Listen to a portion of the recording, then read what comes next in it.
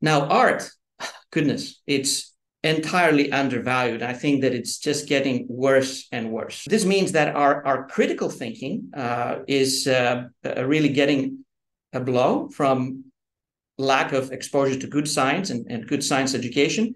And our creative and expressive brain is also getting devastated by not being exposed to good art. I'm not sure which one is worse. I think that both are horrible, and they create probably a situation where many people lose some of the finest fascination that human life can offer, and that can also take them to a level of feeling part of a vibrant community that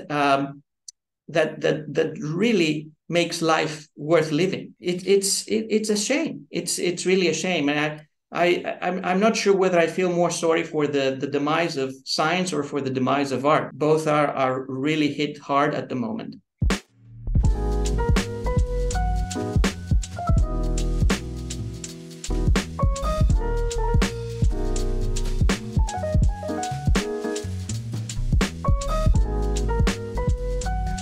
Well, hello there, ladies, gentlemen, and as always, everyone in between. This is Clifton Duncan. You found my podcast once again. Thank you so much for joining me for yet another fascinating conversation living at the nexus of art, entertainment, culture, and society. Friends, we are admonished over and over again to trust the science. Scientists and the practice of science have been deified, and challenging what is accepted as scientific or medical consensus is often dismissed as quackery, even heresy. But we're in an era of rising skepticism of all of our institutions. And how are we to determine what is true? And similarly, pertinent to this particular show, if we look at art as the pursuit of a different kind of truth, how are the two related, art and science?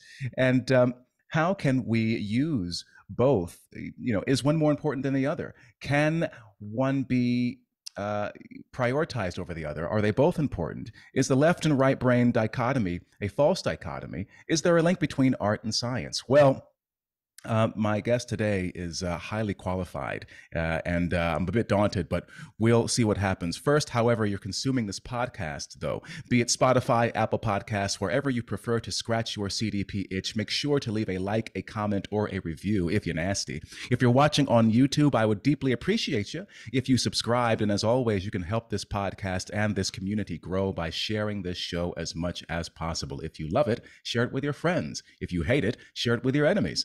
And also, you can find me on Rumble, where I put exclusive content you can't find anywhere else, amazing conversations with amazing people like Viva Fry and a mutual friend of myself and this guest, Dr. Jay Bhattacharya, and way, way, way more. So be sure to sign up there and support me on Locals while you're at it. The links will be in the show notes. Lastly, I am a one-man operation. I prefer not to be a starving artist, so a big, big thank you to my supporters on Locals, to my paid subscribers at my newsletter, The State of the Arts, and to the generous souls who donate via PayPal, Venmo, or Cash App. Thank you so much. It helps me keep pushing to bring you the conversations you want to see. Now, without further ado, if I were to read you my guest's biography and achievements, we'd be here all day, but I'll try and summarize it as succinctly as I can. He is a Greek-American physician, scientist, writer, and professor at Stanford University, where he's the professor of medicine, epidemiology, and population health, and of statistics and biomedical data science. He's made significant contributions to evidence-based medicine, epidemiology, and clinical research. He's the author of one of the most accessed manuscript in the history of the public library of science, and is one of the most cited scientists in history. And particularly pertinent to this show, a little known fact, he is a published poet and is also moonlighted as an opera librettist. My friends, this is Dr. John Ioannidis, and he is a real person. He actually exists. He's not a ghost, for those who are watching. There's something going on with his camera settings, but it's not a bad 1970s music video. He is here joining me via Zoom. There's something going on. Maybe clean your lens. I don't know what's up, John. Very pleased to join you, Clifton. I really don't know. I think that Zoom has made so much money during the last few years, and I've used it so extensively, but now it's punishing us, apparently. But no, I'm not a ghost. It seems that I appear like one, but let's see how I can express myself to convince you that I'm real. Well, it certainly is. It certainly is visually striking. I will say that much. Yes, indeed. I was freaking out for a second that I thought that you were gone. Now, I'll start from the beginning and your background. You because I want to talk about your work in science and challenging the establishment, because there's a lot, especially over the past few years. We have I've been very concerned, and I presume you have as well. There's a lot of distrust in many of our institutions, and you were brought your work and you were brought to my attention in March of 2020, when a friend of mine sent me your op-ed in the Wall Street Journal about the emerging pandemic and how maybe it wasn't quite the Black Death that it was being made out to be. And you've made a bit of a career and a name for yourself in challenging a lot of, I guess, established wisdom. But where, so I guess my first question for you is, where is your, was there anything in particular in your background and upbringing that made you say, separate yourself from, I guess, the status quo and the consensus, and made you say, you know what, I have more questions about what's going on? It's hard to say whether it's an issue of upbringing or exposures, but I was exposed to science from a very early age. My parents were both physician scientists, and I had the ability to realize how difficult it was to do science, to do scientific research. I think it's a very noble endeavor, but it takes a lot of effort. It takes a lot of commitment. It is a joint effort of many people. You try to get it right, but it's very likely that you will get it wrong. You should not be disappointed if you fail repeatedly. And there's no final word. Most of the time, you just need to wait for better and better evidence. And at some point, probably the evidence is good enough that you can base actions on it. But other times, the evidence has a lot of uncertainty, and you have to be honest to yourself and to others about the extent of uncertainty. So all of that is just within the mainframe of the scientific method. It's not some kind of peculiar or weird or unusual expression of how science should work. So questioning the status quo is pretty much the norm in science. We don't have dogma. We don't believe in something that is immutable. We believe in data, in evidence, in screening data, in identifying biases and correcting biases, and trying to move to the next step.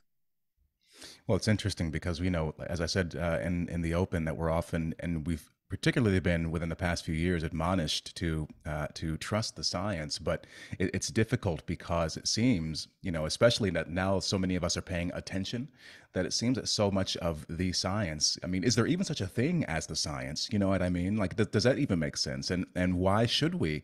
And why should we? The layperson who doesn't have time to dig through all the journals, to dig through all the research. I mean, is there any real, I guess, efficacy to just trusting the science now? I think it's unfortunate that a very large segment of the population has indeed lost trust in science, meaning that they don't believe that it's going to be helpful for them, that it's not going to improve their lives, that it may actually harm them in different ways. Properly done and properly communicated, science is probably the best thing that can happen to humans. We're Homo sapiens, so we want knowledge, we want information that is correct and appropriate, and hopefully that information can help us to improve our lives, to live better lives, to live longer lives. But as I said, science is not dogma. It's not something that is fixed. We need to communicate it with the right amount of uncertainty. And it's very unfortunate that there's not enough understanding of that uncertainty within the general public, even less so when it comes to what the scientists might try to communicate to the general public. Maybe we're not very good communicators. It's not that we're not well-intentioned. I don't think that scientists are evil people, but a scientist is not trained to communicate, is not trained as someone who will be in contact with a lot of people and try to persuade them, try to convince them, try to tell them what is known and what is not known. That's not the kind of training that we get. So we may fail big time in that regard. Well, it seems to me like I mentioned it again in the open, but there's been a deification of scientists and of science, and it seems to me, based on what you're saying, that it in a way it really humanizes the process and humanizes those who devote themselves to it, because it's like, no, it's not perfect. And sometimes it seems as though that it's just as important to be wrong as it is to be right. As long as there's that constant, as you said, effort and commitment and discipline to keep challenging and searching for the truth and seeking out data and evidence. Is there, I mean, do you think that maybe we should, no offense, but knock scientists and science down a peg or two in terms of how we view it in society? I think that it's not an issue of knocking down science. I think it's an issue of understanding what science is and what it can do, and how beautiful it is, what it can do for us. I think it's very unfortunate that many of the miscommunications have resulted into people really feeling that science is threatening them, that it is a danger, and they need to fight against science. I think that this is the worst that can happen. And it's also unfortunate that science has an interface, unavoidably to some extent, with many other stakeholders that do not share the same scientific principles. Many of them might be corporate entities, commercial entities. They want to make money, they want to make profit. There's so many such entities that use science or try to make money out of science. So there's increasing suspicion. And I think that this is extremely worrisome because science at its essence is organized skepticism. So suspicion in the right way, with data and with scrutiny of data, is really good science. Conspiracy theories or suspicion for the sake of suspicion or conflicts are really damaging science. I mean, I think that this is where science goes wrong and where the interpretation of science goes wrong. And many people might say, well, science is threatening me. It's trying to take away my health, my liberty, my rights, my choices, my everything. That's a very unfortunate situation. All of that is not science. It's a misrepresentation of science.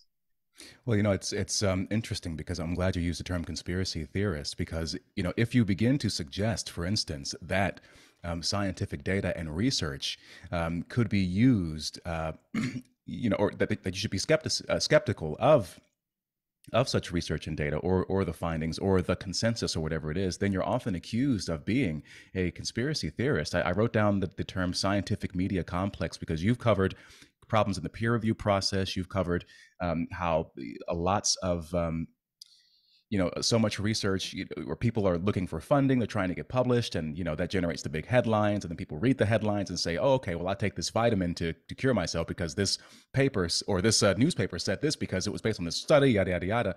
And yet if you say, like, well, I don't know if that's true or not, then people say, well, you're a conspiracy theorist. But then but I love that you described it as organized skepticism, because that seems to me to be more in line with with what it's supposed to be. And I share your concern, because you said that scientists aren't evil people. However, it seems to me, and again, I don't want to sound like a conspiracy theorist, but I think there is valid concern in that there are some.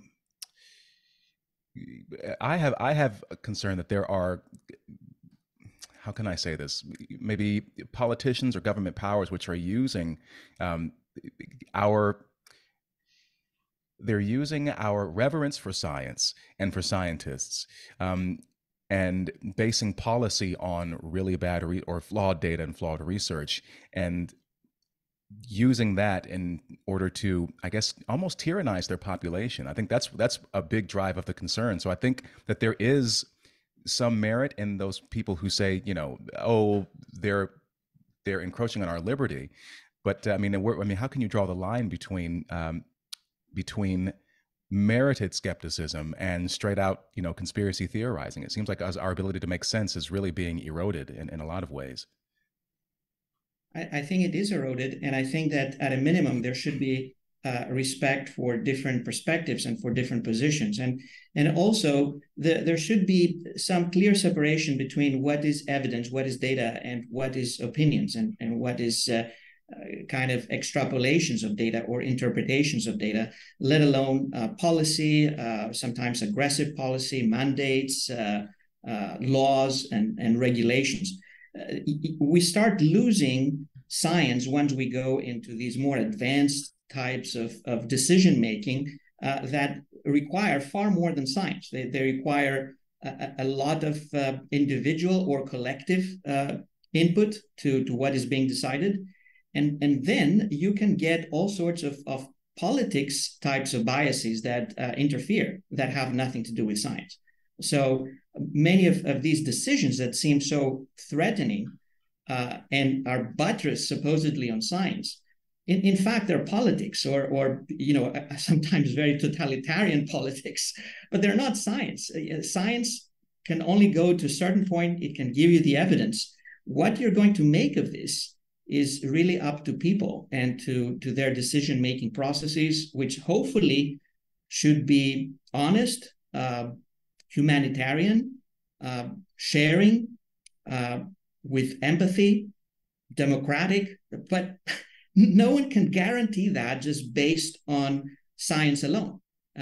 Science can be used and science can be heavily misused. Wow. You mentioned, I wrote down collective input, which made me think about the peer review process. We're often told to, again, revere the peer review process, but as you stated, people have their own biases and their own, maybe even their own agendas when they're going into these things. Can you explain just a little bit to those who don't know, like just what the peer review process is, but also why? Because I'm very curious about this, and what the issues with that process are. Does that make sense? Is that a weirdly framed question? No, it's a very fair question. So peer review is a set of practices where we try to vet some new pieces of evidence, data from one or more studies by other scientists who are knowledgeable in the field. And they can provide input on whether they think that the data, the design, the conduct, the analysis, the conclusions are justified, whether they're worthy, whether they have biases, whether they have errors, whether they have problems, and hopefully make suggestions on how to rectify some of these errors and biases and mishaps that may have occurred during the conduct of the research. Some of the problems may be possible to fix. Some other problems may be impossible to fix because once a study is done, it may not be easy or even possible to go back and correct some of the things that were done 10 years ago. So in that case, you want to have transparency. You want to have transparency that these are the errors and these are the ways that we have tried to correct them. And these are the biases, and this is how we have tried to get rid of them or remedy them and ameliorate their impact, diminish their impact. And here are some other problems that are still residual problems and may not allow us to have full confidence in the results. There are problems that diminish our confidence, and you can have a fair assessment, sometimes subjective, sometimes a bit more objective, of what the level of confidence might be based on what you have. This is a process that is, it's a community effort. It's not just the team that is generating the research, it's also outside evaluators in the same community that appraise this. And increasingly, we have ways that we can ask not just a couple of other people within the community of scientists to appraise the work. We can have the entire community, in theory, appraise the work. For example, now we have a lot of research that is being released very early upon its completion in preprints. And every scientist in theory, and not just scientists, even the general public can see that, and they can make comments, and they can act as peer reviewers on the spot. And they may say that there's problems here, or there's major problems, or there's just fatal problems with what has been done. I think that this is good news. More transparency, more openness, more organized skepticism, more opportunities for people who are knowledgeable to see the work and to comment on that is worthwhile. However, this is a process that is not perfect. You can imagine that scientists are very busy people. They're overworked. They have very little time to review other people's work. And in the current environment, they just do that for free. It's a very rare occasion that someone will be asked to do some peer review and get money for that. They just get an invitation. Do you want to review these papers? And they may spend hours, sometimes days, reviewing it, and they do it just pro bono. Not too many people are willing to do this, and especially spend enough time doing this. And not only that, they may not be qualified to do it. They may not have the full expertise to look at all the pieces of the puzzle in the research that has been done. Then much of the research that they're asked to review is not really visible based on just the manuscript that is being submitted. The manuscript of a scientific work is more like an advertisement. People say, I have done this work, trust me. Here's my methods, trust me, I followed this, I did this. How do we know that this is true? In a small percentage, hopefully this is very small, but we don't know exactly how small or larger it might be, it could be fraudulent. So it could be just something that is made up, the data do not exist, the study never happened, someone fabricated the whole process. Uncommon, but in some settings we realize that does happen as well. Then in the vast majority of papers, of manuscripts, you see the methods, but you can't really put them to work in your lab. So even if you wanted to spend more than 3 hours, if you wanted to spend 3 months, sometimes, or occasionally even 3 years, you would not be able to put these methods again to work. Why? Because the details are not there, the documentation is not sufficiently crisp, and the data are not there. About 80% or more of scientific papers, if you want the data, you cannot get them. The data are hidden. They're not shared. They need, for example, it could be data generated by a company in a clinical trial. You ask for the data and they say, no, I'm not giving them to you. I'm going to give them to you after 1 year, 2 years, 3 years, 99 years. Right. and then that becomes a problem. Then you have to put trust. But trust is not the right mix for science. You know, science is not religion. You put trust in religion, for example.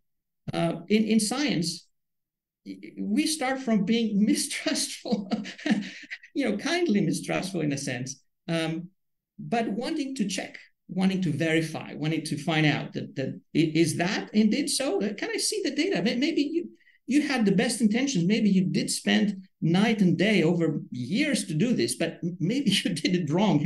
And I need to see it to be able to tell whether it is correct or it is not correct. Gosh, you said so much there. One thing that I thought about, especially early on during the COVID pandemic era, one thing that I thought was exciting was, there were all these different people who, whether they were communicating via their YouTube channels or whatever, you scroll down to the comments and people are weighing in, they're giving their opinions, and you have to take everything you read from the internet with a grain of salt, obviously, but people would weigh in on the comments, well, I'm a PhD, I'm an MD in this, and I have, a degree in this. They have some people have their YouTube channels, which they say where they're sharing, this paper says, this preprint says.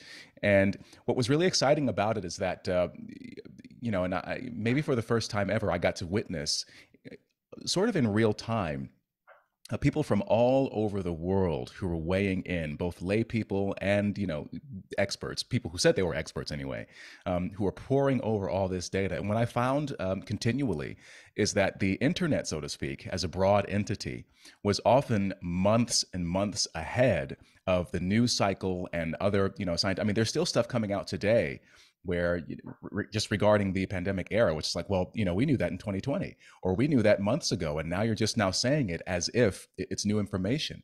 But so the idea of transparency and making information available to as many people as possible, I love that idea. However, the problem arises, and you touched on this, is the, how do we know that the expertise is genuine, and should we be gatekeeping, doing more gatekeeping in terms of credentialism and expertise? I guess that the general question is, how can we, I'm kind of shocked by how sort of scattershot the peer review process is. Is there a way to improve it? And yeah, is there a way to improve it?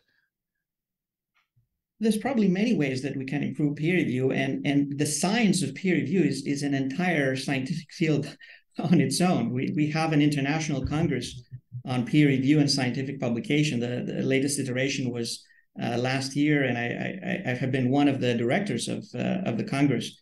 There's a lot of scientists who are interested in studying and improving the way that we peer review science, the way that we evaluate science, the way that we correct science. So it's not just opinion. It's not just hearsay. It's not just John Ioannidis saying, I'm an expert and you do what I say. At the level of science, this is like the level of ridiculous statement. And I think that we need to be very, very careful when we hear about expertise. There's just too much expertise floating around. And most of that is really very mediocre or less than mediocre. I have no objection to having every person just say what they believe and what they think and just shout. And I would never censor anyone. I realize that among all the statements that I make, there are some that may be correct, and there's many others that probably are false. And I feel that those who point out to me that, John, what you said here or what you interpreted there is wrong, I feel these are my benefactors. But in the public arena, in the public space, we hear so much. There's so many people who write and talk and try to interpret things that one has to be very cautious. We have a lot of uncertainty about the data. And then we have the superimposed problem of all the quote unquote experts who circulate, and it's chaos. I mean, at that level, it's chaos. I don't think that these people should be silenced or censored, but it's useful for everyone to be able to understand who is talking, what is their background, what is their credentials, have they done work in the field? For example, if I start talking about astrophysics, being a highly cited scientist does not save me from just conveying nonsense nonstop, isn't it? And I may still be conveying nonsense even when I talk about a topic that is very close to heart in the work that I do, if my research is wrong. Science is often wrong, but it has the great advantage that it tries to identify where it's wrong. It tries to self-correct itself. That's the one difference that makes it really such a thriving system, the ability to recognize that we are wrong here, we need to improve, and we do improve, and look at that, now it works better. I'm constantly jotting down. I feel like I'm in a class right now. And I know that we can, or you can talk about, and it's weird, and I'm laughing because on one hand, there is a certain very prominent astrophysicist who keeps commenting on things that are outside his realm of expertise. And lately he's been beclowning himself. So we won't, for the sake of protection, we won't name who this person is, but I'm sure many of my viewers will know who that is.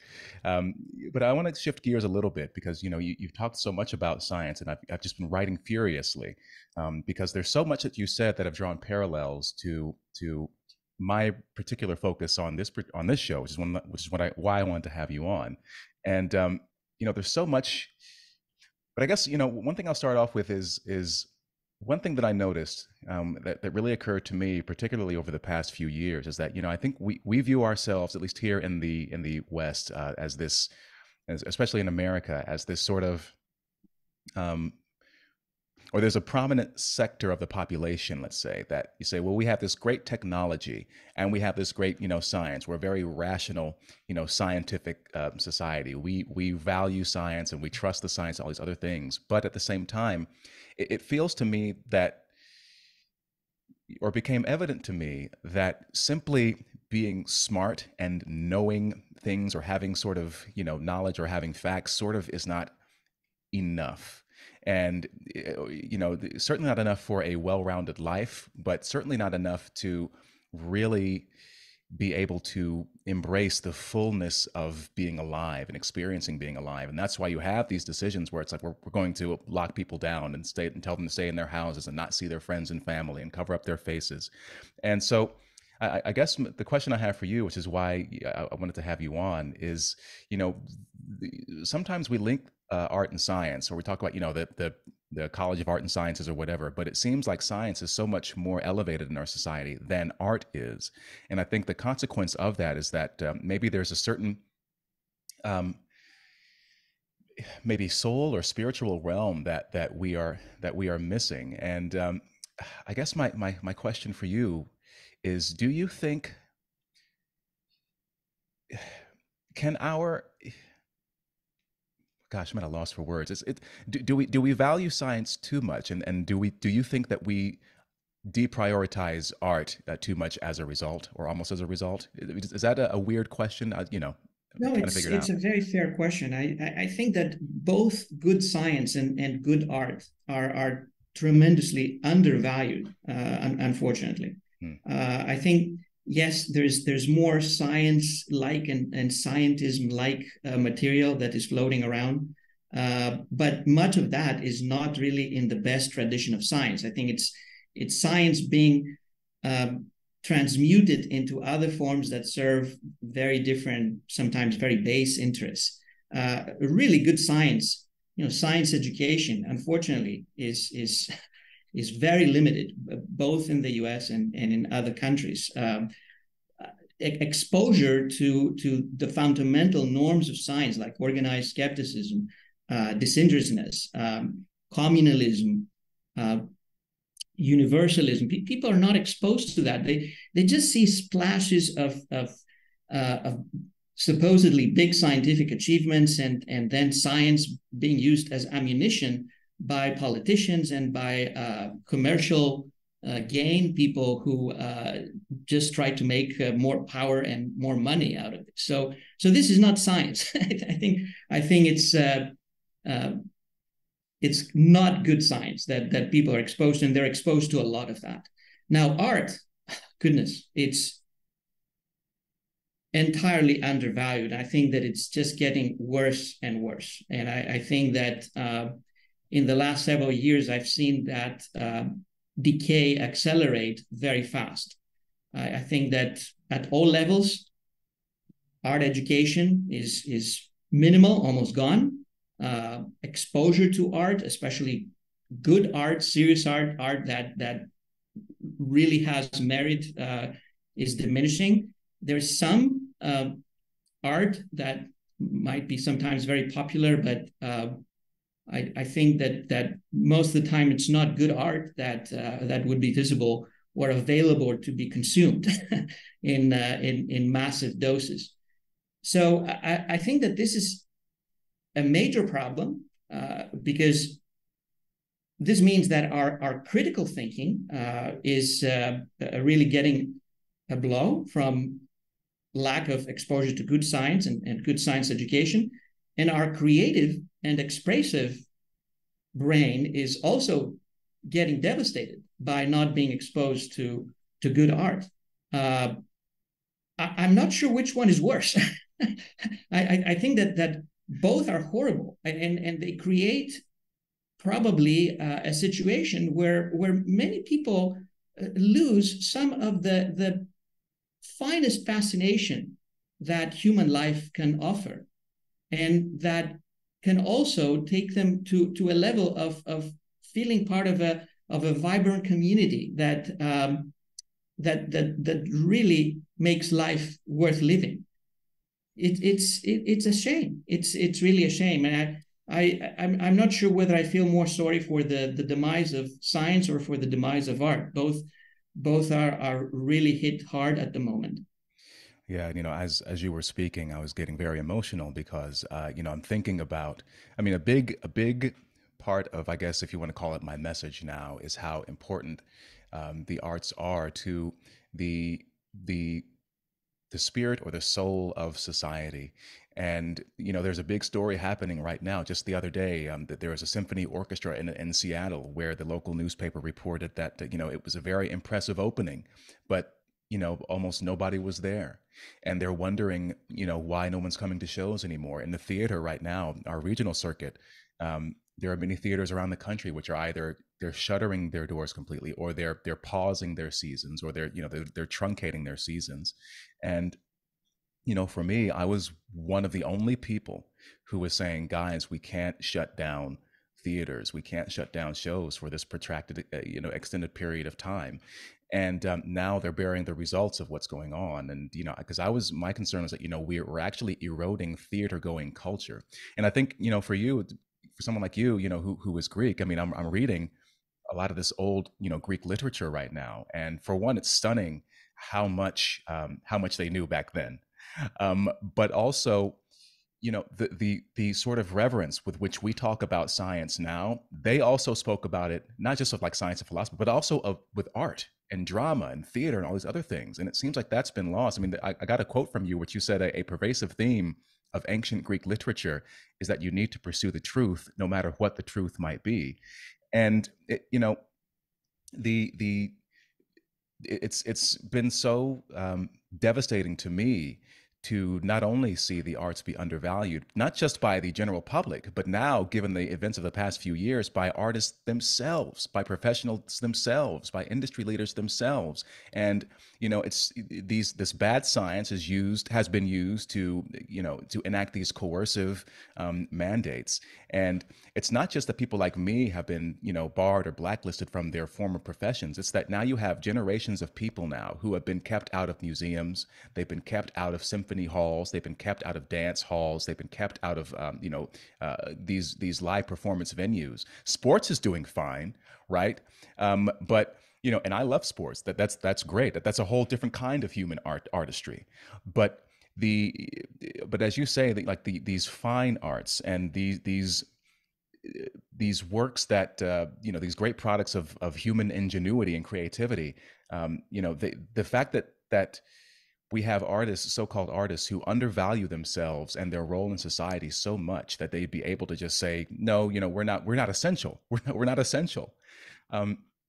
Is stunning to me. So it's just very, I'm kind of rambling on, but it's just deeply moving to hear, someone, a scientist of your stature, comment so passionately about the importance of art. It is very disheartening. I fully agree. And in my experience, I know many artists who have struggled during these years. It has been a complete shock to their career and to what they can do or what they cannot do. I mean, many arts were probably in life support even before the pandemic. Classical music, opera, areas that I'm interested in, really depended on life support of sponsors who would be able to maintain them.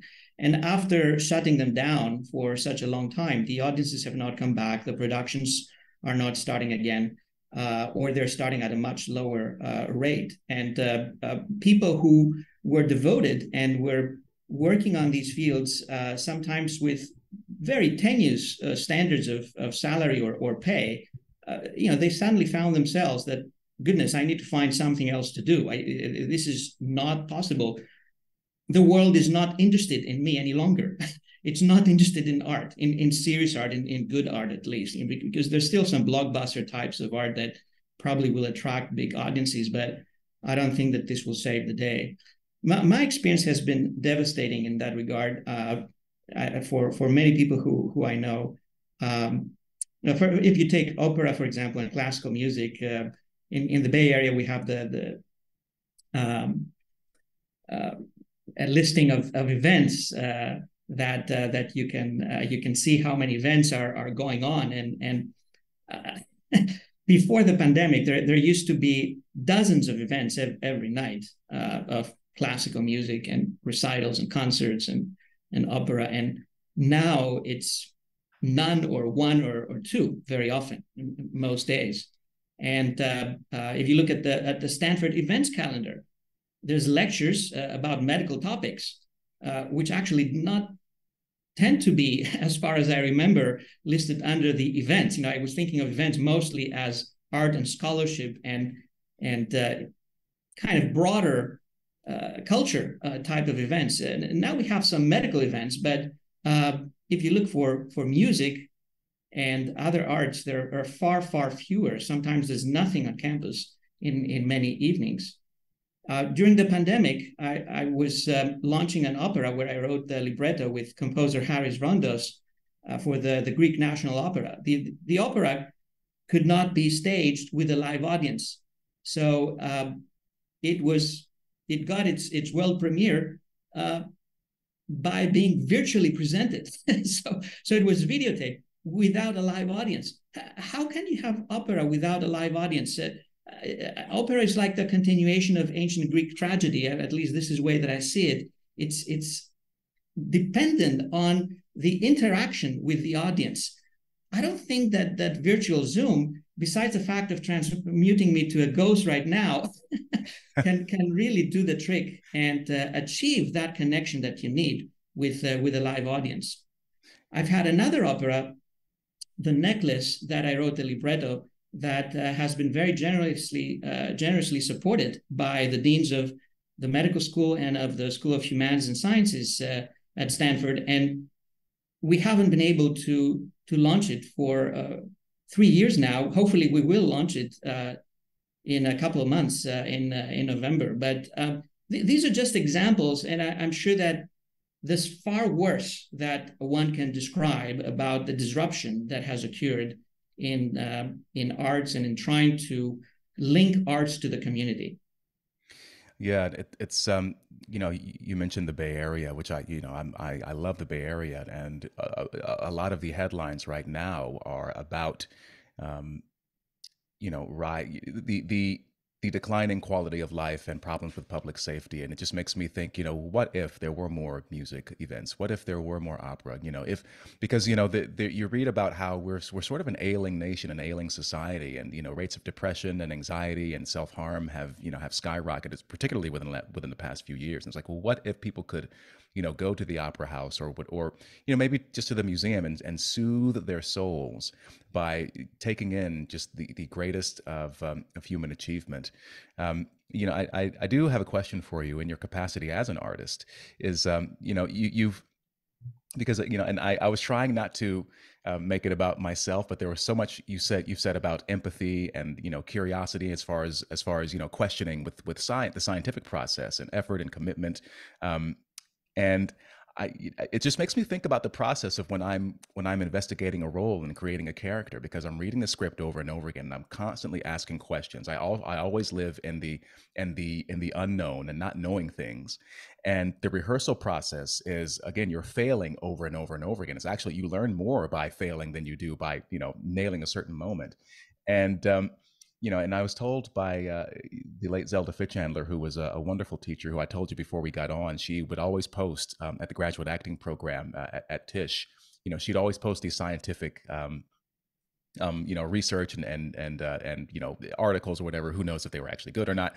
But based on what we've talked about, but she was always trying to get us to think, outside of the box and to, as actors, and to, really engage with the world, not just through our senses, but in other ways as well. So, I say all of that to ask you about the link between maybe the scientific brain and the creative brain, and I guess specifically for you in your process of creating these operas, which I hope to be in, or excuse me, to see. That's a Freudian slip. I said to be in.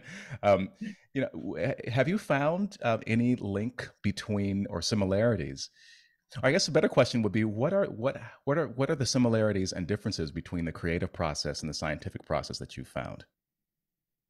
I think that the human brain is wonderfully integrated, and it's impossible really to separate the scientific process from the artistic process. There's lots of commonalities, of course. There's lots of differences or or idiosyncratic aspects that make one artist different from another artist, and one scientist different from another scientist. So I tend to see humans as a single piece rather than try to divide. Well, this is science, in its little box, and this is art in its little box. We need everything. We need to support our growth as personalities, as people, as citizens, with all tools that our intellect and our heart and our emotions and our thinking can garner. And I think it's unfortunate to have dichotomies and to say that one is fighting against the other. The creative process is a mystery. If you know how to enhance it, and you have well-tested data on that, please let me know, because I will use it immediately. Well, I am an expert. I guess I'm an expert. But it's really a mystery, both in terms of science and in terms of art. Where do great ideas come from? I think what we do know is that they do come mostly to people who have worked very hard, who have a lot of interest, who keep thinking about whatever it is, day and night. And you don't know whether that idea will hit you at 3 o'clock after midnight, or at noontime. But it's unlikely that it will hit you unless you have really invested on thinking about it, really be interested in it, investing in it, working on it, improving your skills. Improving your skills could happen both in science and in art. You need to master techniques. You need to master how do I do this experiment? How do I run that statistical analysis? That does not happen overnight. It's very hard work. Same thing in art. It's very hard work. People who think that, you will just become the best actor or the best composer or the best poet just by throwing dice. That's not going to happen.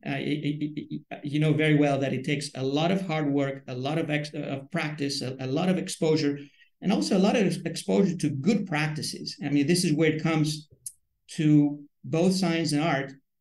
Being able to feed from the best science, which means that you're well trained to understand where to find that best science. Same thing in art, being able to feed from the best people who are practicing art in the field and learn from them, still keeping your originality and individuality, but really starting from what is already known and what is already conquered and what is already achieved. So I think there's more commonalities than differences. And I think that there's also a common denominator, that both are human enterprises. And eventually they try to reach to a greater depth of our humanity. Both science and art are human enterprises. They could be biased in that regard, and we can use bias both in science and in art, in good ways and in bad ways. It's interesting because I jotted down the great Russian director and teacher Konstantin Stanislavski, who's often widely credited with sort of bringing the method style of acting, although I think it's a bit of it's misunderstood, over to the West. And he would often say that the rehearsal process is a conscious process to achieve unconscious results. And similarly, I'm going to allude to Zelda Fichandler once again, because she talked about how information is inspiration. And people don't understand, especially with regards to acting. If I get a role, I'm examining that script, like a scientist. I'm going through line by line, asking, what does this mean to me? How do I feel about that? And I'm engaging my brain in terms of analyzing like what the story structure is, scene by scene. What are the events? What are the relationships between the characters? What is the author telling me about this character? What do the other characters say about my character? What do I say about myself? But how can I use that information? I'm doing research around the script, maybe the writer's life and what their biases and interests and their demons were. What about the period that it takes place in? Where does a person live? What was the climate like? How would that affect how they behave, how they move, and how they dress, how they carry themselves? And what you're doing is, the greatest actors how do they speak? What's their cadence like? What's their inner emotional like? Like they're doing all this work and trying to synthesize all this information in order to create moments, like little moments. And I said, if people really knew the kind of work that goes into creating a great performance, we have way, way fewer actors, and the world would be better off for it. Um, I also love what you said about the integration. I mean, there's something there about the integration between the imagination and the intellect, and I think it is great. It is better for us not to uh, look at the two things as separate beings, but as part of one integrated whole, definitely. And I think it seems like from what I'm gaining from this conversation, the great scientists and the great artists are actually in agreement on that aspect. I think that it would be very useful to have more people from the sciences talk to people from the arts. There's some individuals who try to work in both areas, but of course, Leonardo da Vinci's are not easy to find. People who would excel both on science and in art. But the incentive structure for our society is really to keep these communities separate. And I think that this is also unfortunate. I think that we have a lot to learn by talking to people who do creative work in other areas. We need to open our minds. That I never feel that I can seize learning from colleagues, and the further away that they are from my own field, the greatest the opportunities are. Sometimes I feel like I meet people who are apparently working on something that is very far from what I do, and I realize, goodness, I was struggling to do something similar. I was getting nowhere. And here they have a solution. They have done it very well. I need to learn from them. We need to learn. I think the learning process is key, both for sciences and arts. I think good scientists keep learning. They realize that they know very little and they need to learn more. And I think good artists also are always learning at every moment. They're not happy with what they have. They want to take it a step further. And unless they take it a step further, they're not going to put themselves to rest. Yeah, totally agreed. I I can't think of a better way to end than on, well, we need to learn. And I know I myself am very humbled. We always often talk about the ego of the artist, but I know for myself, the more that I read, and again, this goes back into like reading these old Greek literature, treatises, all this other stuff. The more I read, the more I realize, man, I don't know anything. And it's humbling, but it's also exciting because that means that there's always something else to learn. John, it certainly has been a pleasure. I know that we're up on time. I have to say that I've learned so lot. So I've learned. I can't even talk. I've learned so much from just listening to you, and you really are. People like you are why I do this show. I really feel like the arts, as you feel, are very undervalued, and I feel, and I wish that we had more. I wish that the arts had more ambassadors, frankly, like you, who could so passionately and so articulately and eloquently communicate why they are important, and also why artists and scientists should broaden their horizons, and how we as individuals and how we as a society could be better for it. So again, thank you so much, Dr. Ioannidis. It's just been such a pleasure. Thank you, Clifton. And let's hope for more science and more art, and particularly good science and good art.